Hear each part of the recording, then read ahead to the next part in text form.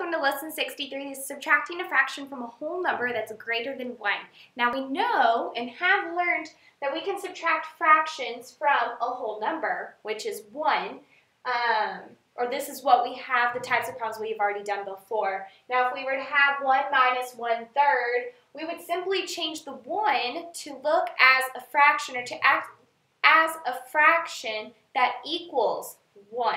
And we know how to do that based on what our denominator is, because you cannot subtract a fraction or fractions with unlike denominators. The denominators have to be the same. So the 1 changes into 3/3 because 3 over 3 is the same thing as 1. So then I can subtract 3/3 minus 1/3 to equal 2/3. So this is what we have done before, and we need to get into the habit, instead of, if you're having difficulties on this and maybe having to draw a picture of doing 1 minus 2/5 or 1 minus 6/8, then you need to get in the habit of changing 1 to look like a fraction or to act as a fraction that's equal to 1.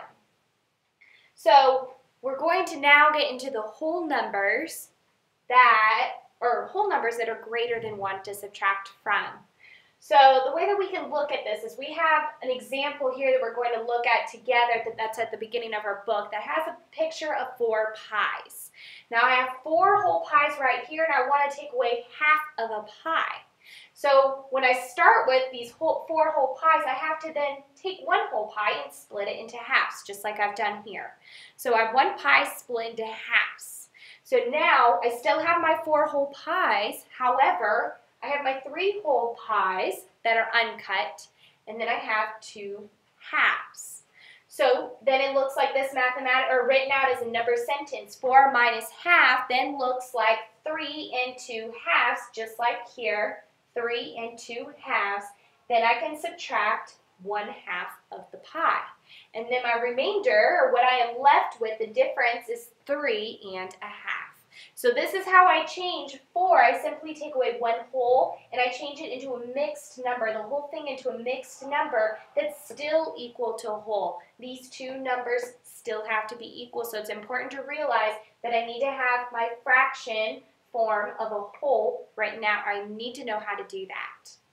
So the first example we're going to look at is fairly simple. I have a picture of 3 circles, and I want to write what this looks like as a whole number and what it looks like as a mixed number. So just like I said before, we have 3 whole circles shaded in. So part A, writing it as a whole number, would simply be 3. And you do need to write these down, please. And you should probably also draw these pictures. That way, when we go back over this in class, you can look at what kind of problems we have been going over. And that this is the same thing as 3, and it is also the same thing written in the mixed number form as 2 whole circles and 4/4. So 2 and 4/4 is the same thing as a 3. So then I would be able to subtract either 1/4 or 2/4 or 3/4 in order to get an answer. And I would just simply change the 3 to be 2 and 4/4. So example 2, we're actually going to solve this together. You do need to have this written down step by step. So 5 and 1/3. What I need to do is I'm going to make the 5 look different. I'm going to write it as a mixed number so that I can subtract 1/3.